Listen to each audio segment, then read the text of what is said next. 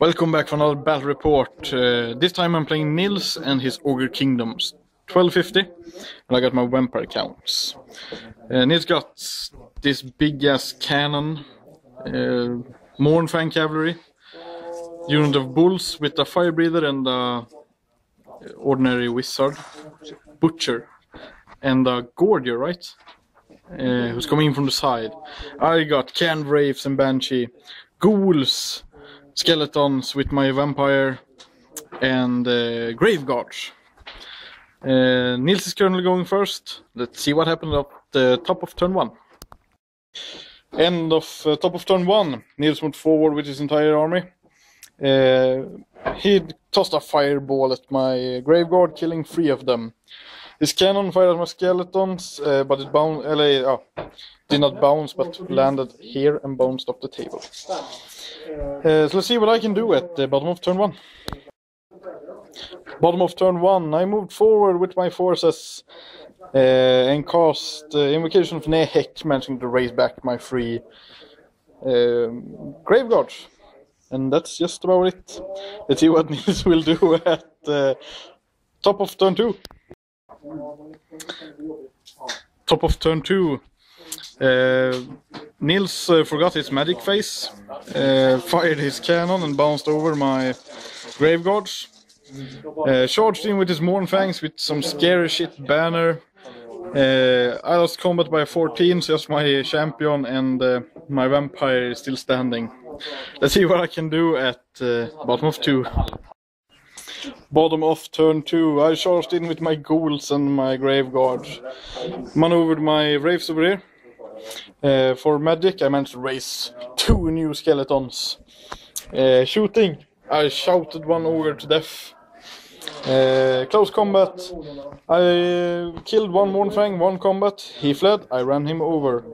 But my vampire is currently without a unit. Let's see what Nils can do at the top of turn 3.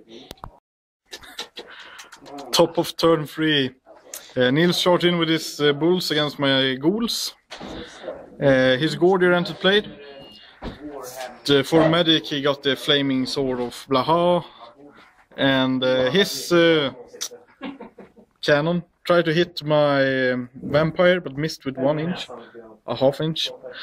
Over here I managed to do 3 wounds to Ogres, but lost combat by 13, so just 5 ghouls remaining. Let's see what I can do at the bottom of turn 3. Bottom of turn 3. Bottom of turn 2, 3. I charged in with my can wraiths and my vampire. My vampire did 1 wound on his fire breather. For shooting, my banshee did not manage to do any wound with her scream, and my raised in medic phase got dispelled. Barely. For close combat, I said I did 1 wound, and he killed my 5 ghouls. So I lost combat and my vampire and the wraiths died. See what Nils will do at the top of 4. End of turn 5. Nils charged into my grave guards, killed a couple. I lost combat. Not very many casualties actually. A couple, as you can see. For my turn, I managed my leadership test for the crumble. Struck back and actually won combat by 4, running him over. So let's see what Nils can do at the top of 6. End of turn 5.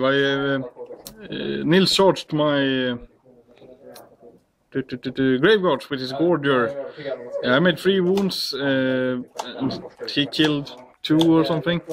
My turn, I crumbled 4, but killed his Gordier and maneuvered towards his gun.